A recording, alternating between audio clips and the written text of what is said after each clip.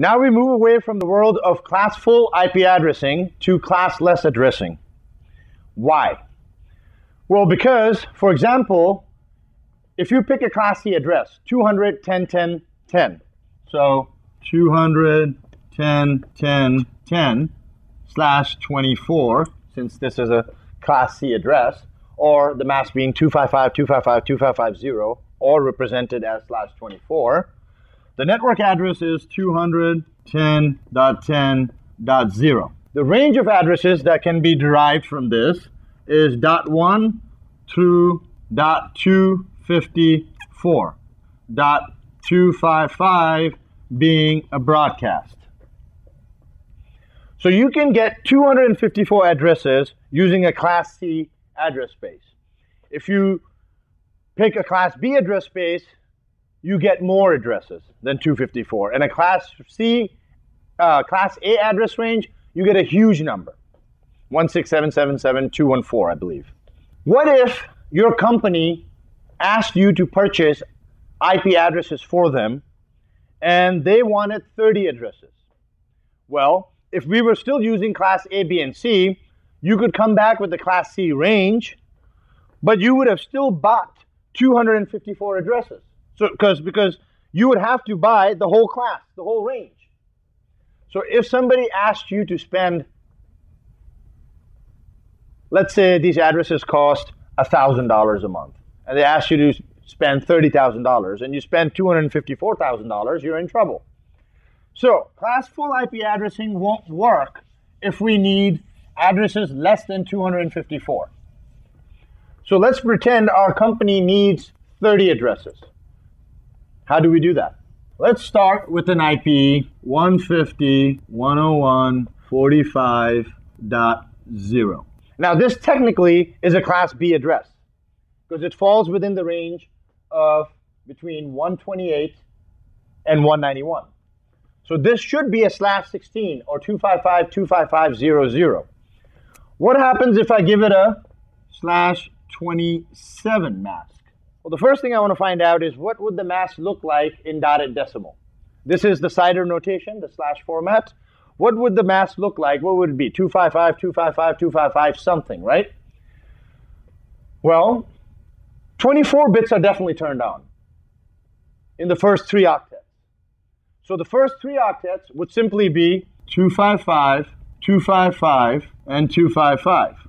So the first octet is all ones, which gives me 8 bits. The second octet is all ones, which gives me a total of 16 bits, 8 plus 8. And then the third octet is also all turned on, which gives me plus 8, 24 bits. 3 extra bits are turned on in the last octet, or the fourth octet. Let's find out what that does. 2, 3, 4, 5, 6, 7, 8. 1, 2, 4, 8, 16, 32, 64, 128. So 3 bits turned on here. And the rest are off. If I add up 128, 64, and 32, I get 224. So the mask in dotted decimal would end up being 255, 255, 255, 224. How many total hosts can I have in this network? Let's find out. You start at 150.101.45.0.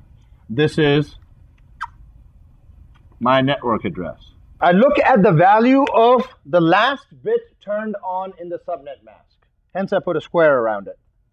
The value of the last bit turned on in the subnet mask is 32. Remember this rule. This gives me my block size. Now, what do I mean by block size? See in a second.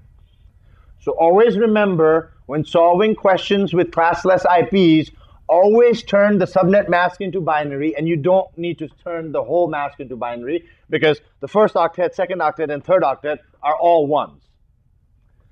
The fourth octet, the relevant octet that you're working in, you can turn it into binary and look at the value of the last bit turned on. So 27 bits turned on, or /27 simply means 8883. And I only drew out the last octet with the 3 bits on because the first 3 octets are all 1s anyways. So when you look at the value of the last bit turned on, this gives me my block size. That simply means that if this is my first street or my first network, my next street starts at 150.101.45.32. I just added 32 to 0. My next street would start at 150.101.45.64. And I would keep adding 32. How did I get 64? I added 32 again and I got 64. If I add 32 again, if I had space, the next network or the next street would start at 96 and so on and so forth all the way till 255. So my first valid host for this first street or my first valid house address is .1. My last possible address on this street would be .31. However, remember the rule, the last possible address on any network is your broadcast. So my valid range would be between 1 and 30. So 150.101.45.1 would be my first valid address. 150.101.45.30 would be my last valid address. Did I get 30 addresses? Yes. Did we need 30? Yes. What I'm looking for from you, if I ask you to go by 30 addresses, is an IP address with a /27 mask or a 255.255.255.224 mask. Again, the next street over, my first valid would be 33. My last possible address would be .63, which is my broadcast. My last valid address, which is assignable, would be 62. And my range is, again, total of 30 addresses. This would be my valid range. Now, could I use that 2 to the power n minus 2 formula here? Of course I could. How many host bits do I have? 1, 2, 3, 4, 5. 2 to the power 5 minus 2. 2 to the power 5 is 32 minus 2 equals 30.